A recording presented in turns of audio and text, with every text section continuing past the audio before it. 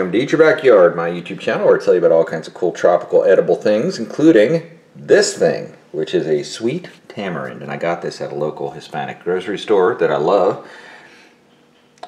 And it's the only place I know where I can get them locally. And I usually can get one of two varieties. I can get both varieties. One is the sweet tamarind and the other is the sour. Now I prefer the sour because it's way beyond what a Sour Patch tastes like. In this video we're going to do a few things. I'm going to tell you about what this thing tastes like. I'm going to show you how to eat it, which is not obvious at first. It's actually got a hard shell. And then this thing actually came with a whole bunch in here. I ate most of them. I only have 3 left, which I saved for this video. But here's the result. Lots of these black seeds. And we're going to also plant them. I'm going to show you a little trick that I'm going to use to see if I can get a better success rate. Also, I might go plant some of these little dandelion seeds I got from some nice dandelions that I thought the bunnies would like. Okay, first let's look at these delicious tamarind.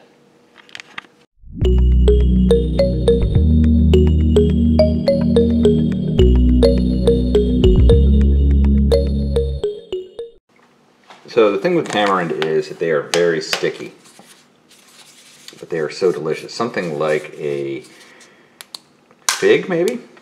But first thing to do is to just press it a little bit and crack this case, and it's got the consistency of something like a peanut shell, but much cleaner,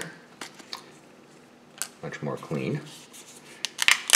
And if you crack it just right, you can wind up with not that many pieces of shell to deal with. If you do it right, you don't get the shell stuck to the side, but that's almost impossible.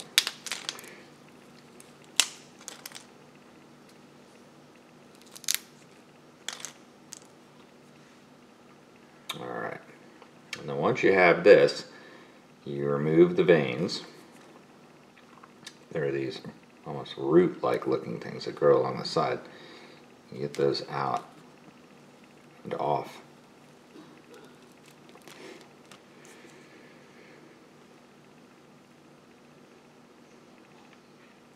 And there it is. It looks kind of weird and it's sticky. But what you do is you take off little pieces like this big, and you just kind of chew the fruit off of the seeds, and it has a little casing inside that you eat also. That's my favorite part. And then you take the seed part and spit it out. Next thing we'll do is check out how to get these things ready to plant.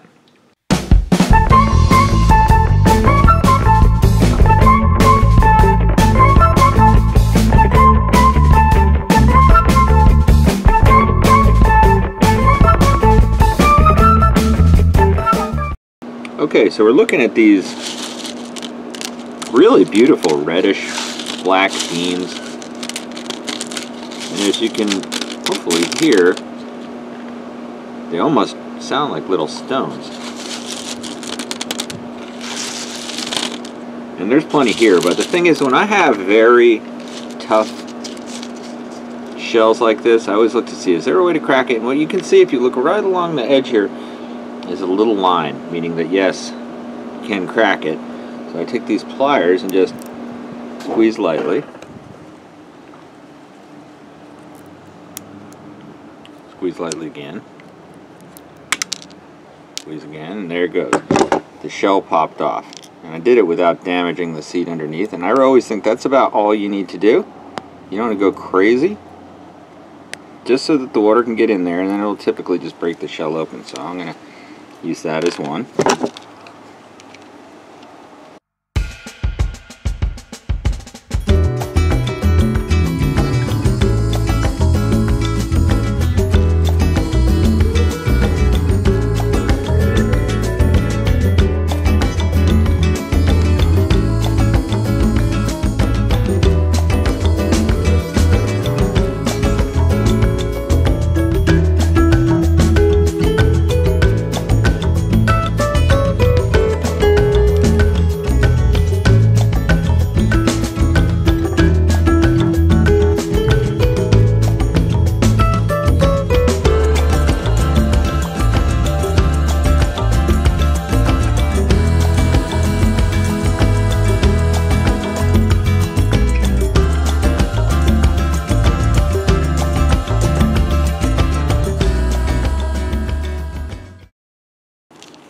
Okay, it wasn't easy, but I got the shells off of a collection of them.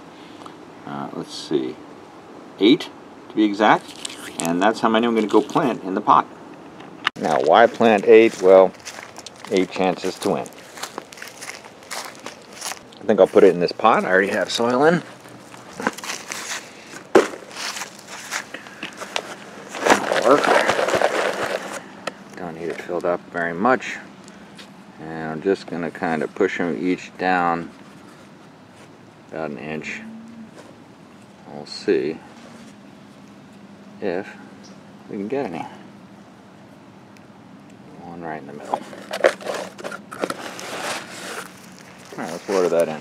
Tell you what, this thing that I got not that long ago, watering wand, is a game changer. Look at that.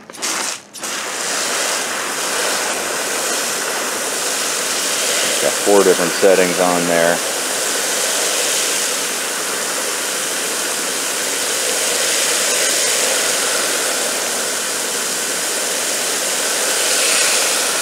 There you have it, another addition to the collection, and I'll keep you posted as this thing grows, in addition to all these other cool things I have growing here in my What You Got Growing On series. I really expanded way into the rabbit zone for greens and also some cool heirloom varieties. Stay tuned for more episodes on that. Thanks for watching. Eat your backyard. Don't forget to subscribe.